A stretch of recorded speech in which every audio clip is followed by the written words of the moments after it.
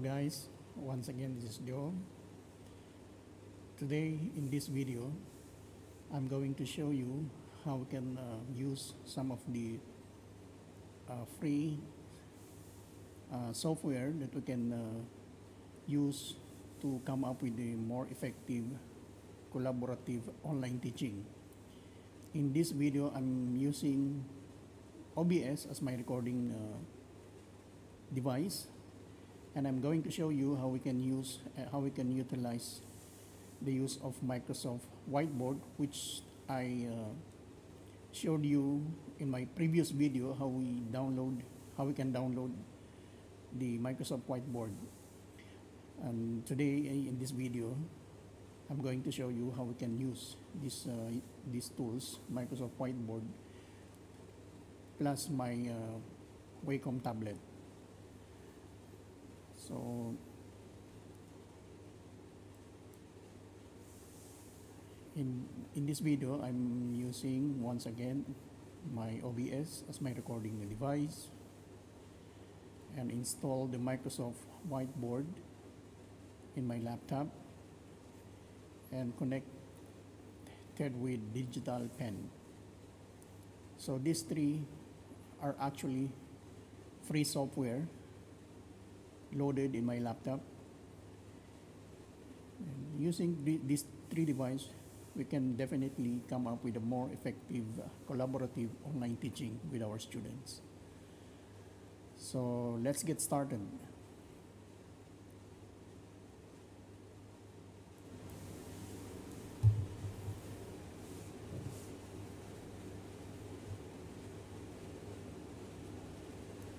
So we need to open first our whiteboard.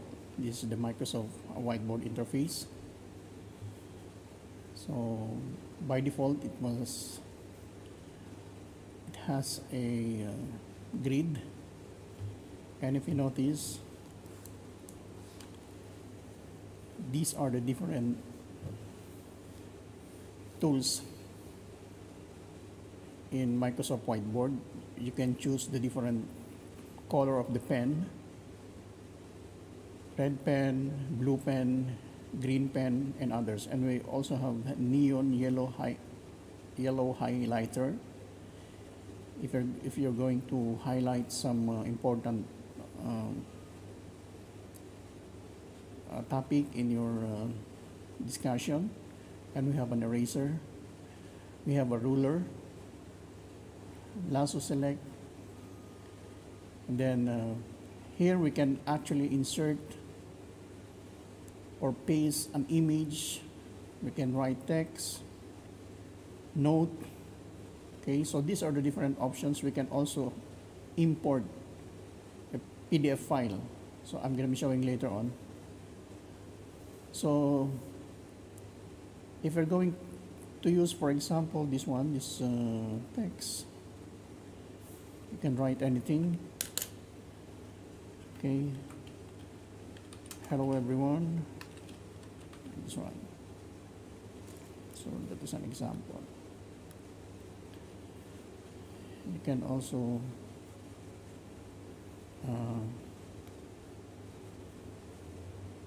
delete that one.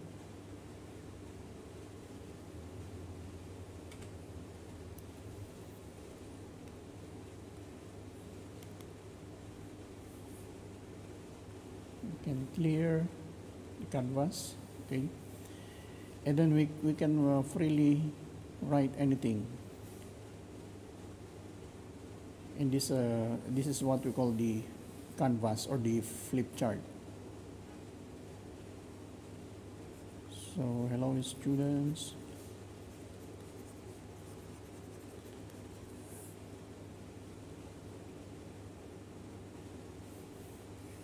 Okay, you can also use the highlighter. Okay, just erase this one. You can also erase. Okay. Now another cool thing on this whiteboard is you can actually draw any shape.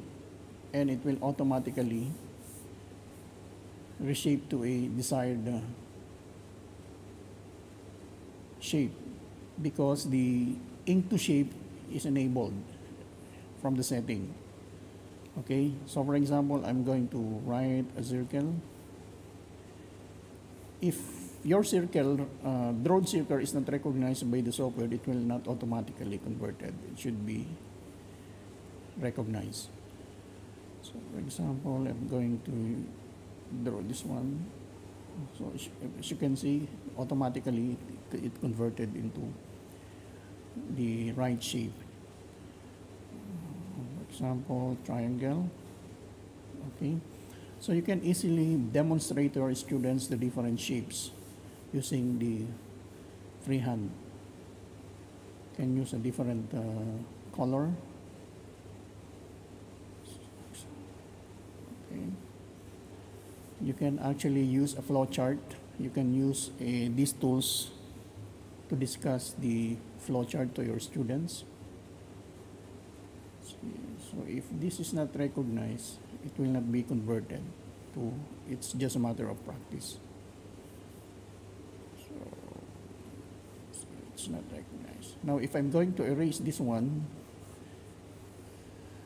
the one that is being erased are those figures or shape which is not converted automatically by the software. So if you want to remove that one, just clean or clear the canvas. Okay, you can also use, actually this is very important in mathematics. For example, if I want to draw a triangle and then space by a triangle, you can easily show to your students. Okay, so this is, for example, this is the base of the triangle, and then you can write the Pythagorean theorem, a squared plus b squared. Then you can highlight and show to them the, so simple like that. This is very interactive. Okay, you can also use, so again I'm going to clear the canvas. And another thing is this ruler. Okay, you can move the ruler.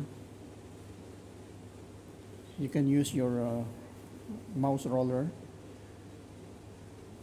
to move the roller horizontally and vertically. So this is horizontally placed because it is already in 0 degrees. From here you can draw actually a line. Okay. Just put the pen on the edge of the ruler, then you can move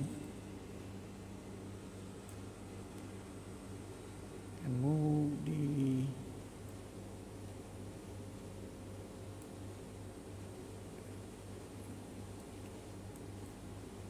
triangle, and then to the edge of the ruler again you can draw. And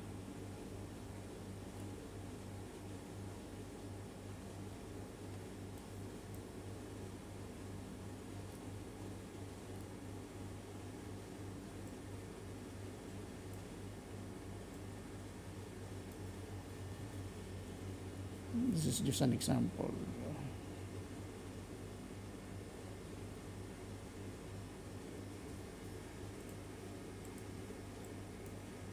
Okay, so that's how we use the ruler.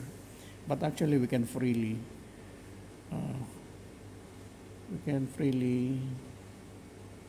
draw a triangle without the use of the ruler. Okay, and then let us clear again the canvas. You can also draw a table. Sorry,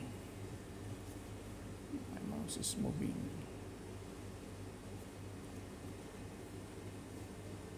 You also draw a table.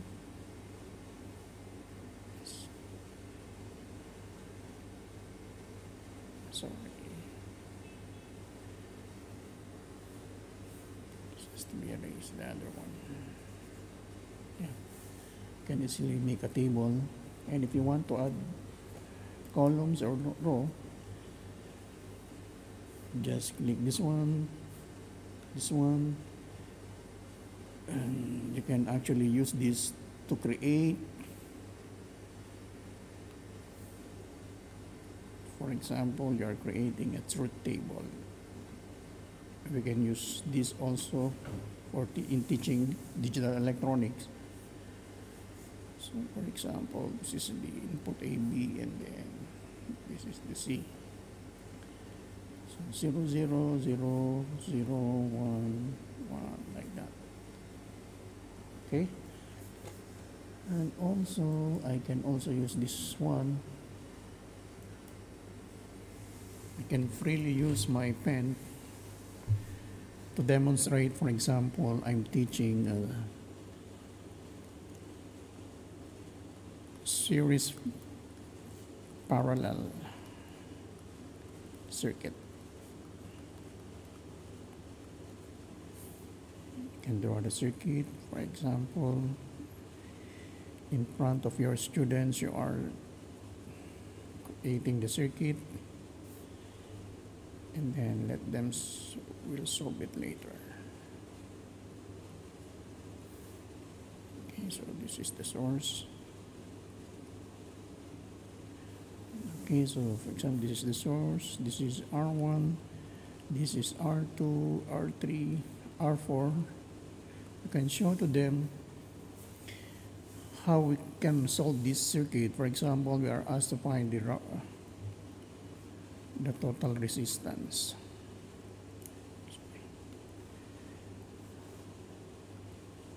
You can change also the thickness of the total resistance, for example.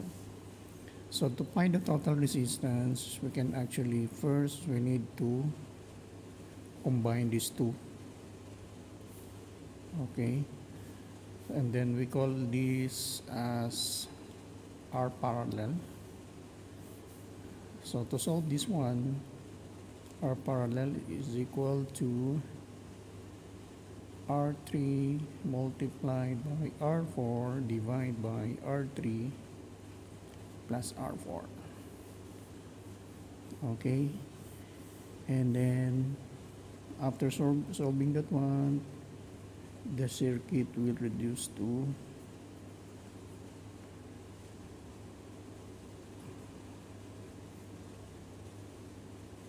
this is the R parallel, this is the R1, R2. So therefore, the total resistance will be, since this is already in series, R1 plus R2 plus R parallel. So that is the total resistance. This is just an example. Okay? So this whiteboard is very important. So if your organization or college has a Microsoft team, this Microsoft whiteboard is actually integrated to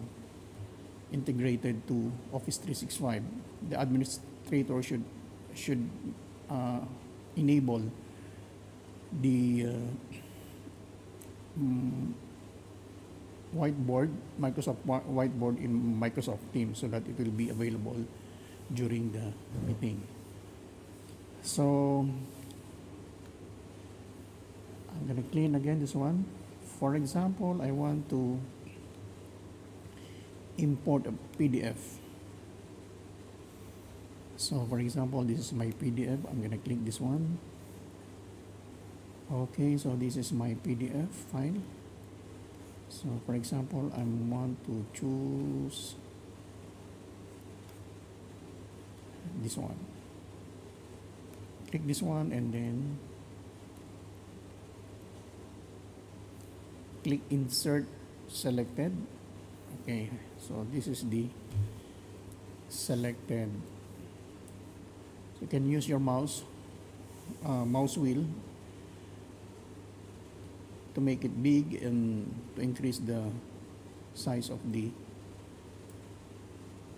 So from here, for example, you have the PDF already posted. You can use the highlighter if you want to highlight something to your students. So you can choose any letter. For example, you want to highlight something, so this one. Okay, I choose this one. So for example, you want to highlight this one, and then just increase the size. So you can highlight everything. Okay, so if you have problem solving to be in a PDF form, you can import here and then let them solve the problem. Okay, so again, you're gonna have clear and then add. If you want an image, you can select an image also. So for example, my image is this one. I want a good image, for example, this one. Open. So and it will be open. So in this case, you can use your mouse again to make it big, to make it bigger. Sorry. All right. So this is my image. And then again, clear the canvas. So basically, this is how we can use digital Microsoft Whiteboard together with your tablet to effectively make a collaborative teaching online with your students. Once again, in this case, I'm using OBS as my recording device. Laptop have with Microsoft Whiteboard and my Wacom tablet. So again, I'm going back to. Okay, so that's basically how we can utilize the use of Microsoft Whiteboard. You just have to explore and navigate the different tools available in Microsoft Whiteboard for your online teaching. It's very, very effective to collaborate with our students online. So once again, thank you so much for watching this video. So if you are new to my channel, just hit subscribe and hit the notification bell so that you will be updated to my next upload. So thank you so much.